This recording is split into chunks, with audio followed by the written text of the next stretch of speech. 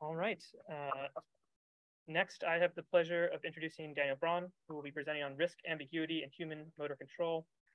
While Daniel's talk today will be focused on risk-related topics, it's worth mentioning that these reflect only a small subset of Daniel's diverse expertise and research interests.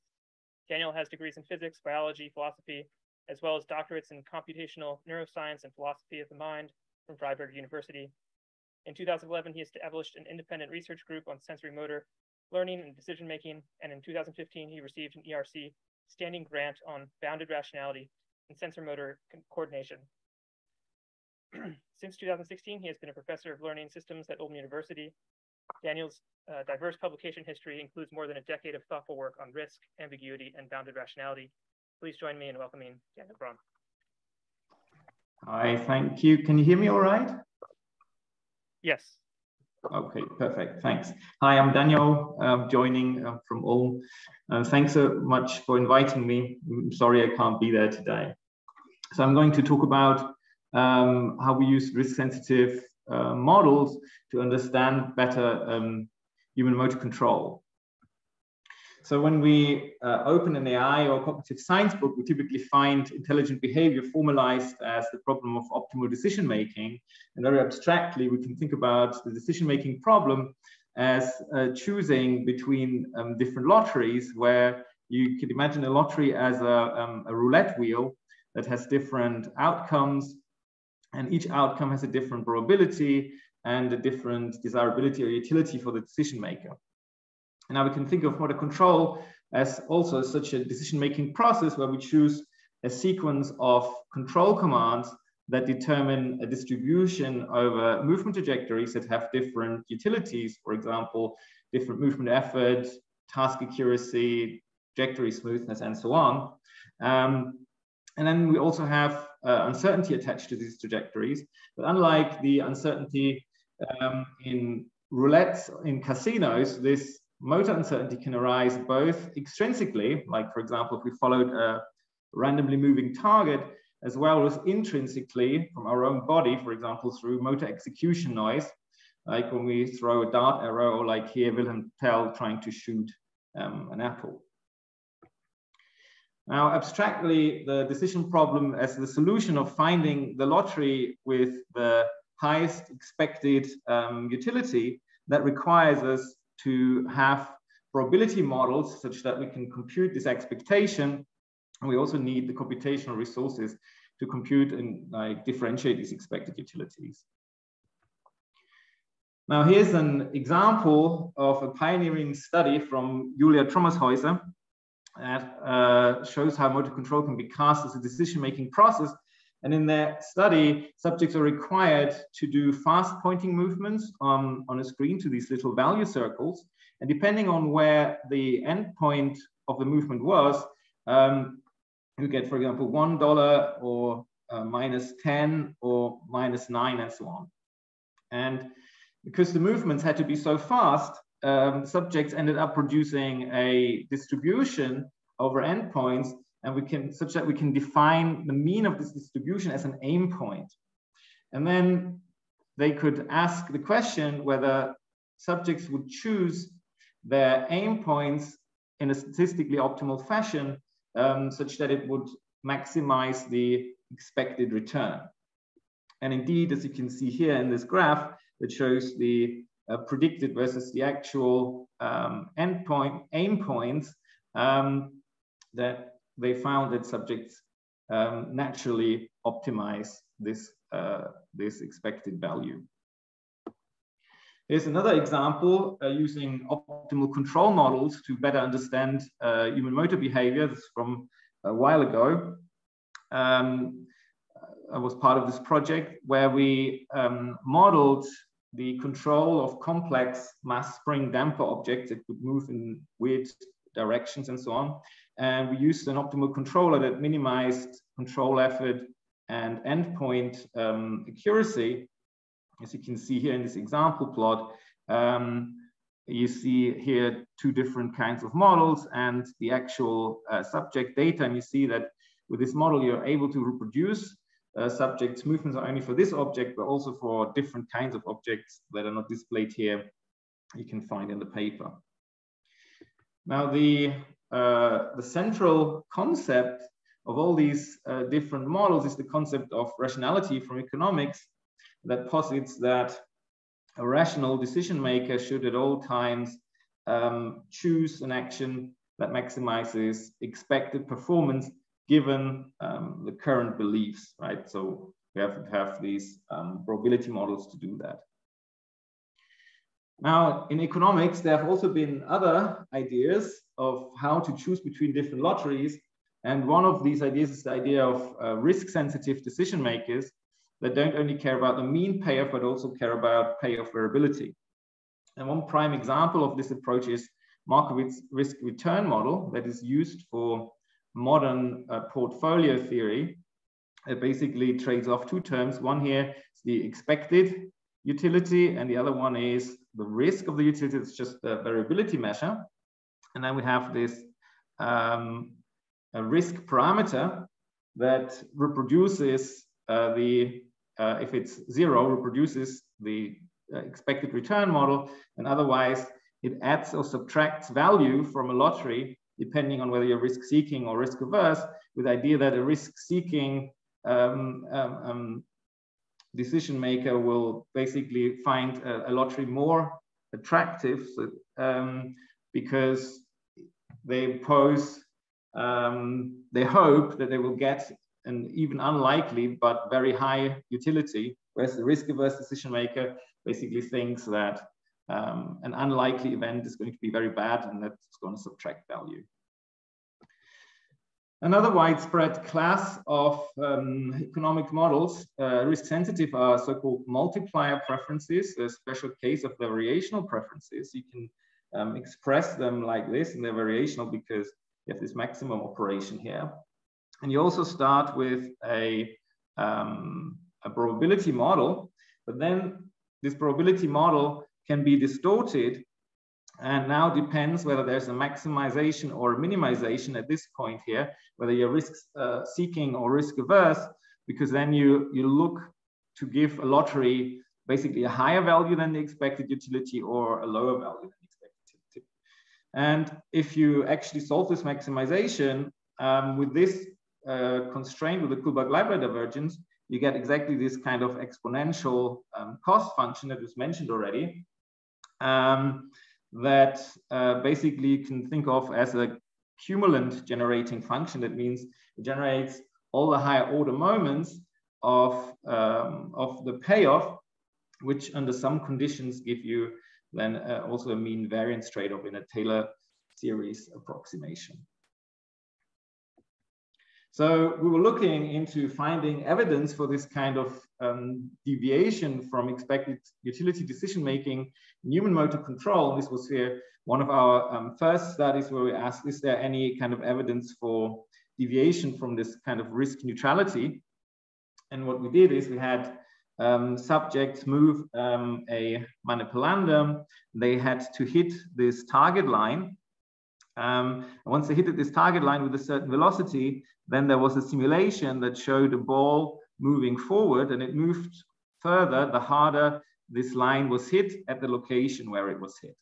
And as you see here in color code, the high reward regions are here in the end. So that means you want to hit hard right in the middle, right? And then this falls off, but you have to be quite precise. If you, in the beginning, you get basically less reward, but it's also less chance of a cost, so to say. Now, the tricky bit here is that there is a speed accuracy trade-off, right? So the harder you hit, the higher the variance in your position. And that's what makes this task difficult for humans.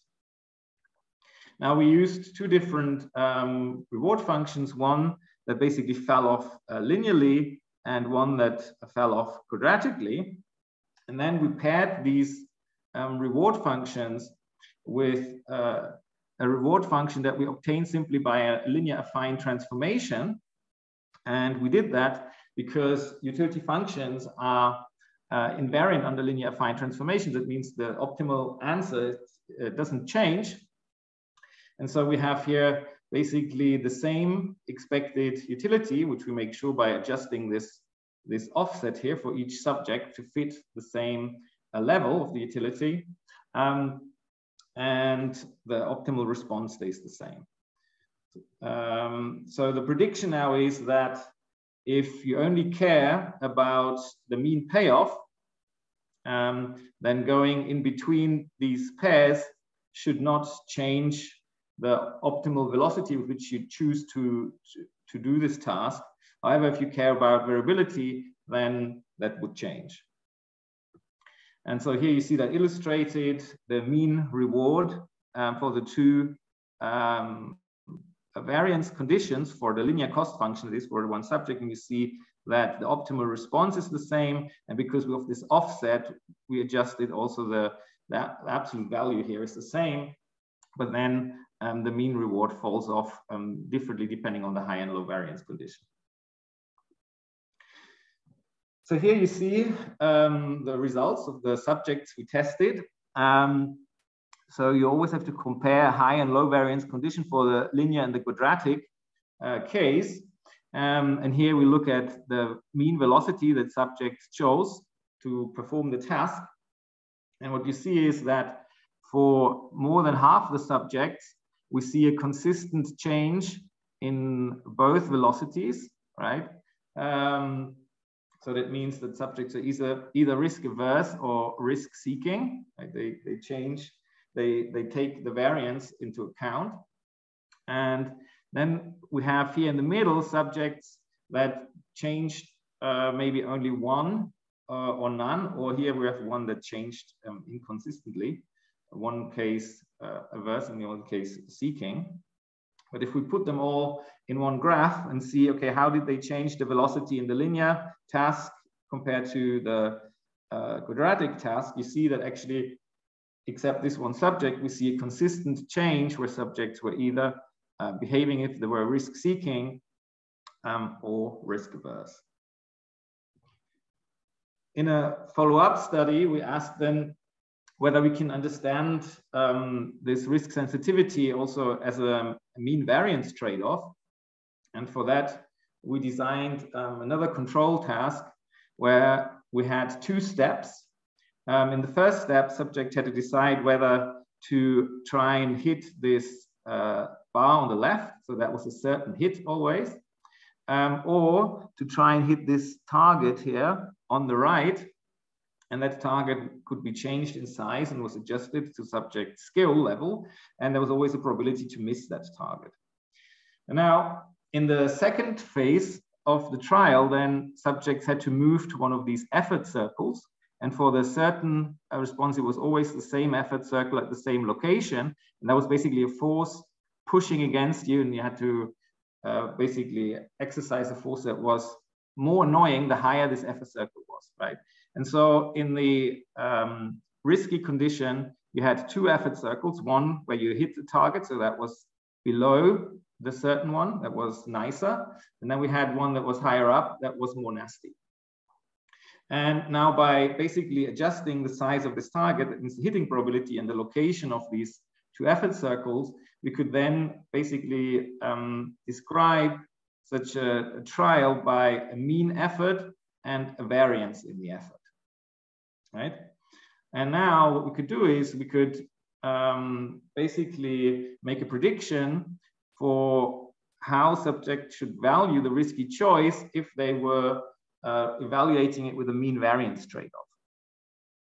And then we compare that to the safe bet, right? That was always the same, with the same effort on the other side. And now what we do is we look for indifference points between the two where subjects would be 50-50. They don't care whether they choose one or the other. And for these indifferent points, this equation would have to hold, right? Because these two utilities would have to be the same. And what we then did is by varying the target size and the location of these effort circles, we could create 5 classes that had all more or less the same variance. So we had 5 different variance levels. And then we could look at what is basically the lotteries that subjects would choose, what kind of expectation value would they have, right? Such that they would be indifferent between these two things. And it's clear that if you're risk neutral, then you should accept exactly lotteries where the expectation value would be 10, just like in the short case, like 10 is now an arbitrary value of the effort. However, if you're risk seeking, then subjects would accept also lotteries that have a higher mean effort, larger than 10, which means basically they hope they would be lucky, right, and get a favorable target, because one of the targets is always better than the other one of these effort circles, I mean. Whereas a risk-averse subject would only accept lotteries that has less effort, right? So now here you see what we got from our experiment. You see on the x-axis the 5 different variance levels, and you see on the y-axis the mean effort that subjects were prepared to spend to be indifferent to the sure bet, right? And you see that actually most subjects in this case, they were risk-seeking, right? They are happy to accept more effort. We have a couple of neutral ones and then a few risk-seeking ones and risk-averse ones. And then you see that the line in most of the cases provides a reasonable fit to that modulation, right? So this mean variance trade-off sort of is a reasonable description of that behavior. Now, I mentioned in the introduction that also optimal control models are quite common to model human motor behavior. And so a natural question would be whether we could also understand or find effects of risk-sensitive optimal feedback control like it was developed by Whittle. And for that, we designed a task where subjects had to control the cursor in the horizontal direction here. And the cursor would go with constant velocity towards this target bar here. And if it hit the target bar in the middle, you would have a minimal error cost. And the further you move away from this middle, the higher would be this error cost. And on top, you would have a control cost by how much control you exerted on the way. It was a cumulative cost that was added on top. And now we had 2 conditions where this horizontal motion of the particle was perturbed by Brownian motion. And in one of the conditions, the variance of this Brownian motion was larger than in the other, right? But the expectation is the same. And so the question here is, if you're risk neutral, this should not make a difference, the 2 conditions, right? If you're risk seeking, you should basically welcome the increase in variability. And if you're risk averse, you should be horrified by it. And so this is exactly what the optimal controllers predict in this case. So in the risk neutral case, you see here the 2 noise levels for the process noise, state feedback controllers, and we plot here now this gain function. And you see in the 2 colors, if you're risk neutral, your control gains remain exactly the same. However, if you are risk averse and risk seeking, then this is not the case. If you're risk averse, then if the variability increases, you will increase your control because you feel, you act like the extra noise is like an adversarial that's trying to harm you. In contrast, when you're risk seeking, it's the opposite. Then you act like the environment with the extra noise is beneficial to you and acts in your favor, right? And so you reduce your controls actually. Now, what did subjects do?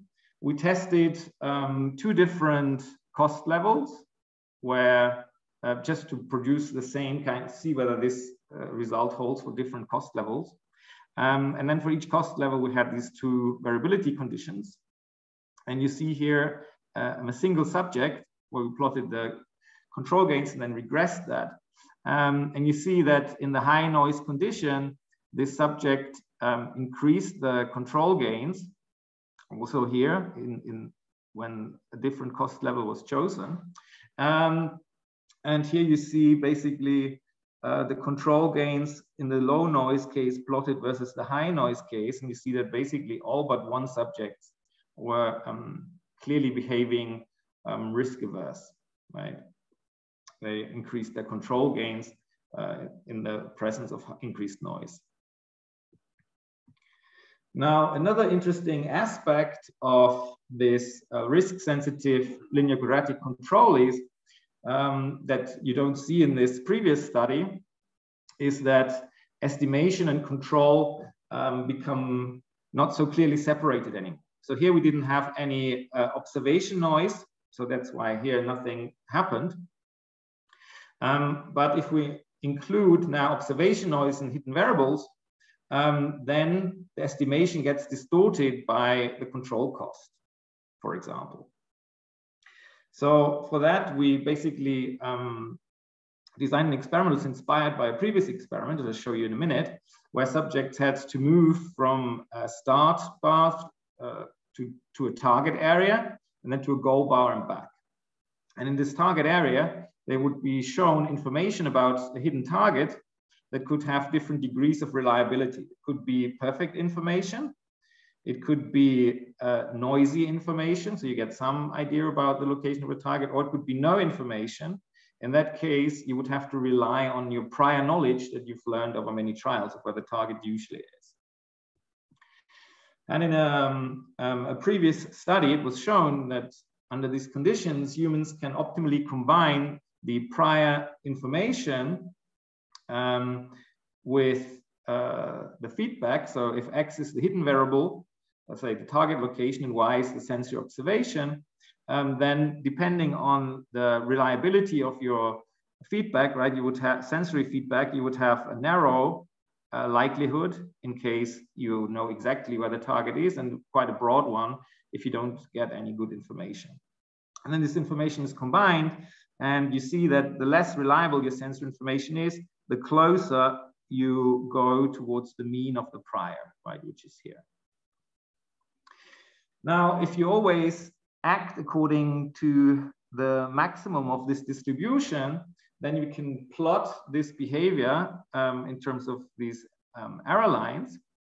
So this diagonal line here would basically show how you act when you always go to the mean of the prior, right? So if you have no information, the best thing you can do is always go to the mean of the prior, which gives you a zero error exactly in one case, namely when the true location of the target is also the mean of the prior. And otherwise, the further you move away from this mean and the true location, you get a linear increase in the error, right? Now, the other extreme is that you always have perfect feedback about the location. And in that case, you would have zero error wherever, right? And then if you have partial information, these lines here are all in between these two extremes. Now, if we model this using basically just expected utility maximization compared to the risk-sensitive optimization, we put here the posterior distribution over the hidden variable given our observation Y, and we assume here a quadratic cost for missing the target, which is a standard way to model this. And down here we use the risk-sensitive version of this. Then we see that we don't get any difference in the prediction, right? It just says we should move towards where we've seen the target, and with a strength that depends on a mixture between, on the weighting between the prior reliability and the reliability of our sensory feedback. However, if we now add a control cost here in both cases that is linear, then the predictions change. So both predict a constant offset that is not of much interest, just says how important is it to avoid this extra cost compared to the cost of missing the target. But we get this interesting term here that mixes control cost and estimation. And basically what this term says is that if you have a higher uncertainty, right, the sigma I is the sensory feedback uncertainty. If you have higher uncertainty, then you can allow larger deviations from the statistical optimum, right? So this here is the control cost, and this here is the risk sensitivity parameter. And now this is something we can test, right? Whether we can see this deviation from the expected utility prediction. And for that, what we did is we had this force area here introduced between the target and the goal. And this force area was was either with a basically zero force that reproduced the previous experiment, or linear increasing or decreasing force. And now here you see what the predictions are then. In the top, the model predictions, in the bottom, a typical subject. So what your prediction is that if you have basically low uncertainty, means high reliability of sensory information, you have no error, right? You do always perfectly, and you do so independent of whether the force field is present or not, right? That's predicted, and that's also more or less what we find. And then if the uncertainty increases, you find this increase in slope, right? That was previously described. But now what you also see is this offset in the presence of the force that increases, right? So here the offset is bigger than here, that increases when the uncertainty increases. So you see this interaction between uncertainty and control cost, right? That's predicted by this kind of cost function.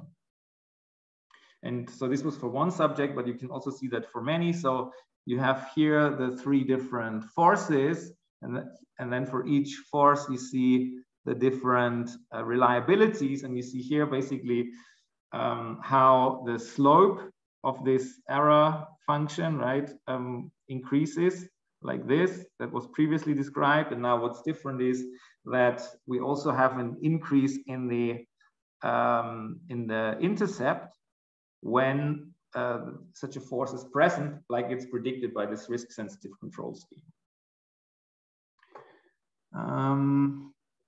Okay, 5 more minutes. Good. So these kind of risk-sensitive functions, or these multiplier preferences, as I mentioned earlier, they usually find them in the economics literature in the context of what you do when you have basically model misspecification. You want robust decision making, right? And you see that illustrated here. You have here a decision maker that decides between two lotteries with well-defined probabilities, and here you have basically one lottery where you don't have probability information, right? And the question is, what do you do now? And the question is, is that different from this? Can you not just assume a prior and it's not the same as on the right? So this is the famous Ellsberg paradox that shows that that's not the case. Basically, here's a simplified version. You have to choose between a risky urn and an ambiguous urn. In the risky urn, you know the composition, 50-50, red and blue balls, and the ambiguous one you don't.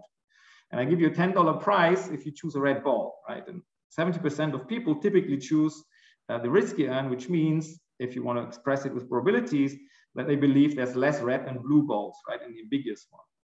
If now I change the question and ask, okay, I give you $10 if you draw a blue ball, still 70% prefer the risky urn. And that means now they believe there's less blue balls than red balls, right? So if you put the two things together, you immediately realize that that doesn't quite work out. The question is what's going on, whether people are irrational or whether there's a different decision criterion, right? And one idea is that in such a non-probabilistic case, you could, for example, use a maximin criterion, right, to decide. So you take the best worst case, which would be this one in this case, right, because here the worst case is 0.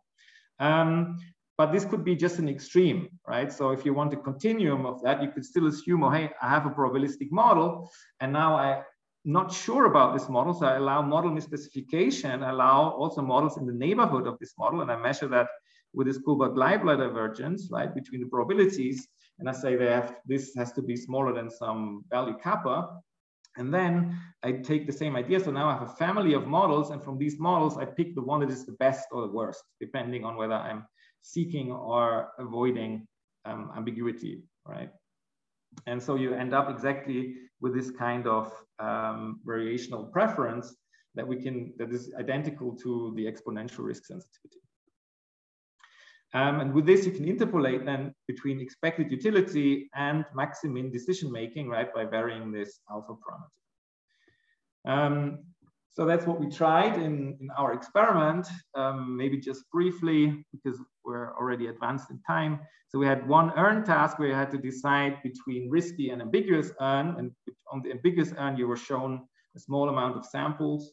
And the same with the motor task, we had to decide between trying to hit a target that was basically adjusted to miss it 50% of the time. So you know that one, and one that was basically occluded, so you don't know how big that target is, right? And the payoff was every time a force that you try to avoid. And what we're looking for now is for trials where the expectation is always 50-50, but varies in the amount of information, right? If I don't show you anything about the ambiguous error, or I show you quite a few samples, right, then the variance is reduced, but the expectation is always the same. And now if you look at these trials, what you see is that if we now look at the amount of information that was revealed in the two tasks, right, that this information, as the information increased, so decreased your preference for the risky choice, right? So here we see that subjects prefer the risky choice, just like in the Ellsberg experiment. When you do the earn task, in the motor task, we found it the other way around. They preferred actually the ambiguous choice, interestingly, right? And this you can model with this kind of risk sensitive or ambiguity sensitive function, but not with expected utility decision making. Right, so you can also use the same idea to understand interactions between agents by saying if you meet someone for the first time, you want to cooperate, you don't know whether this person is going to cooperate, and then this is like an earn that is ambiguous to you, right? And then the more samples you see, then this becomes a risk, and then you can deal with this in the same kind of fashion. Right, so we're using, so I was saying that you can use this now for risk-sensitive decision-making or ambiguity-sensitive decision-making where you have model misspecification. We also use it now when we read this as you want to maximize expected utility with a constraint on how much information you can process. So that would be like a bounded rationality way to read the same kind of formula, but that's not relevant to the talk today, I guess. Yeah, ultimately, maybe just two remarks. What are alternative models of risk? So usually in the economic sciences, you model risk just by the curvature of the utility function, right? So if you have a marginally decreasing curvature here, that implies that you're risk averse. And so very often the problem in the behavioral sciences is to know, okay, maybe is there some other nonlinear way I can express my utilities, right? Such that I can explain the behavior with expected utility, but with a strange nonlinear function.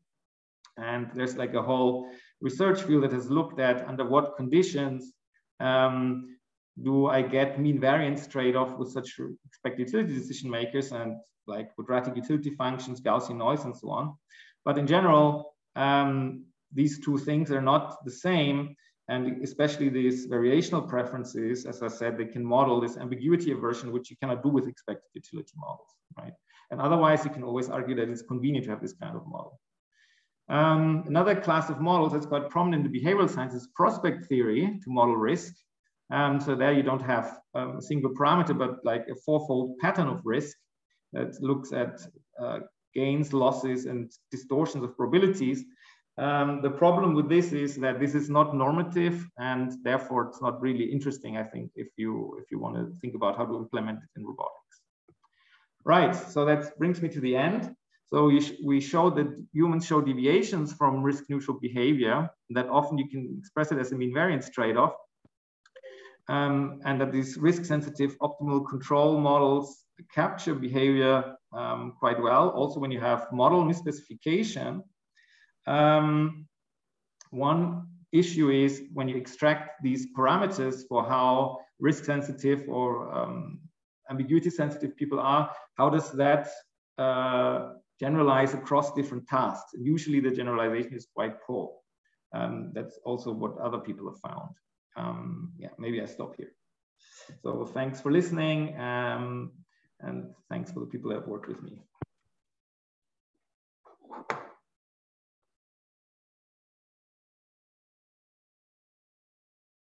Hi, so I'm curious, were you able to control in any way for the subject's ability to accurately estimate risk? Like, were you able to differentiate between subjects that were risk averse because they accurately estimated the risk and were averse to it, versus subjects who just did not accurately estimate that. Right. So the problem always is when you do this kind of motor control tasks that a lot of the stuff, or most of it, is implicit, right? So subjects cannot really report about what they believe the risk is. So what you do is you train. So you have to look at behavior. So you train them, for example, to do a certain like to hit a particular target, right? And you adjust this target size such that they hit it exactly 50% of the time, and then you make sure that this remains stable, right? So they get it to a stable point, and then you know that that they can do this. But you're asking whether they are maybe consciously aware that that's 50%, right? Yeah, and that is hard to establish. I mean, even if we ask them, well, if you would ask them, do you hit it 50%? You believe you hit it 50% of the time? Yeah, I don't. Yeah, so we don't really look at that. We just look at the behavior, right? I mean, even the economists look at the behavior and try to infer from the behavior whether they behave as if they're risk sensitive or not, I guess. Right, we'll take one or two more questions and go to coffee break. Anything from the audience?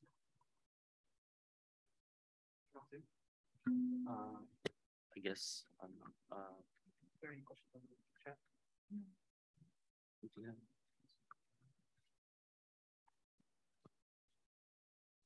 So at least I have a question. It wasn't very clear for me how to distinguish between what is an ambiguity, uncertainty, and well, uncertainty in the cost itself and ambiguity. Can you please highlight a little bit more?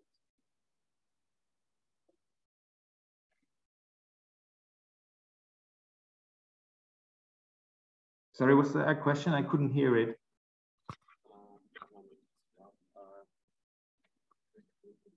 Yeah, the question was whether or not you could speak a bit more to the distinction between ambiguity and uncertainty. Right. So yeah, so the terms are not always used strictly in the same way.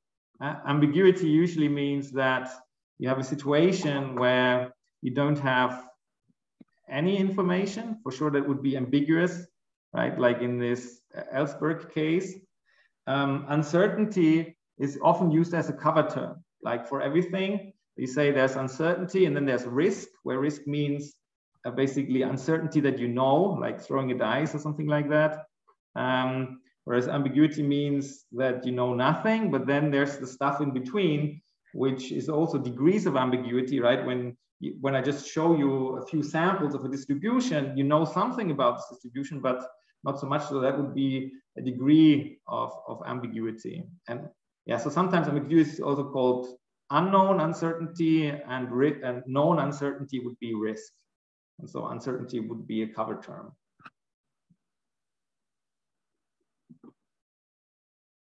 All right, thank you. So we're going to go to a coffee break. We're going to gather back here in about 10 minutes. We have about 20, 25 minutes, so we should be back here at 11. And the coffee break is on the 14th.